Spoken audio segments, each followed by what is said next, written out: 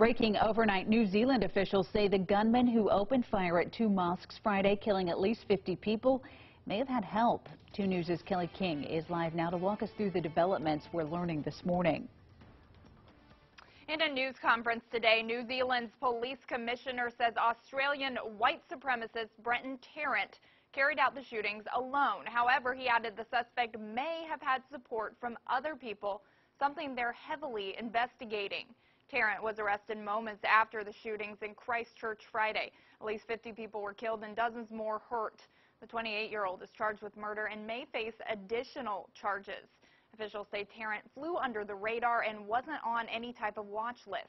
Today, a Christchurch gun shop says it sold 4 guns and ammunition online to Tarrant. New Zealand officials say the shootings have raised questions about security. The threat level in New Zealand remains high, and you will continue to see for weeks to come high vigilance and high visibility from the New Zealand Police and our emergency service partners.